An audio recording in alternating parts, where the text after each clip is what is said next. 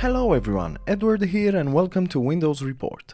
And in this video I will show you how to disable Windows 11's driver update to avoid downgrading your GPU. To do this you need a free third-party tool called WUMGR that can be easily downloaded from its official GitHub link. I will also post the link in the description below. Then after you downloaded the file, right-click it and extract it on your desktop. Then simply access the application. At the moment I don't have any upcoming updates shown as my PC is updated, but usually you have to click the Windows Update option, then simply select the updates you don't want to install. Then lastly select the eye icon to hide those updates. Now you can install other Windows updates without the GPU drivers. That was pretty easy, right?